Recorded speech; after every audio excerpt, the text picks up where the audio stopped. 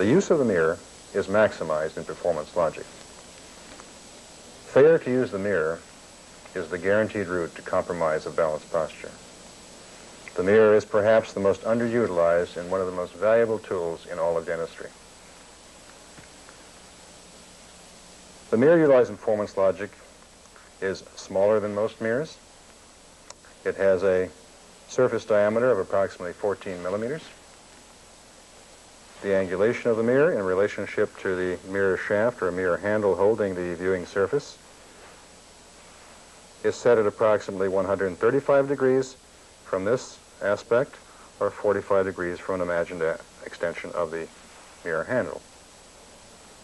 Therefore, this mirror's viewing surface is designed for support of sit-down dentistry primarily, by size and other features for performance logic specifically.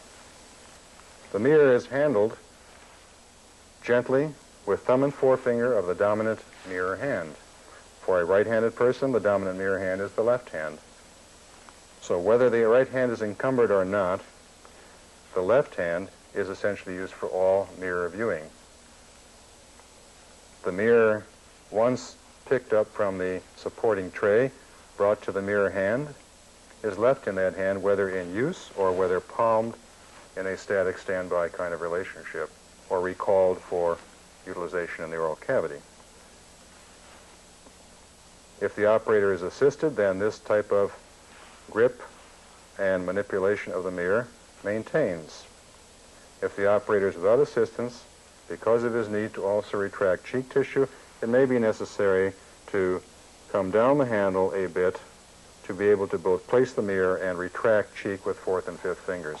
The mirror is generally placed by a wrist drop from behind the patient over the patient's mid-face into the oral cavity.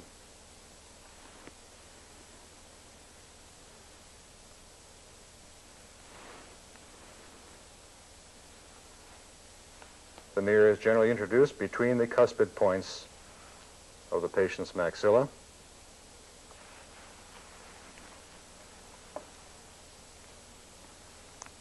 So as to keep it from the side of the handpiece and to keep it from having its surface marred by the effluent debris coming from the cutting area. For this reason also, and for the quality of the image, the mirror is held as far from the cutting surface or the operating site as possible. Generally, we use the mirror, of course, for viewing the maxilla, and therefore, as far away as one might place it is the mandibular occlusal table or the dorsum of the tongue.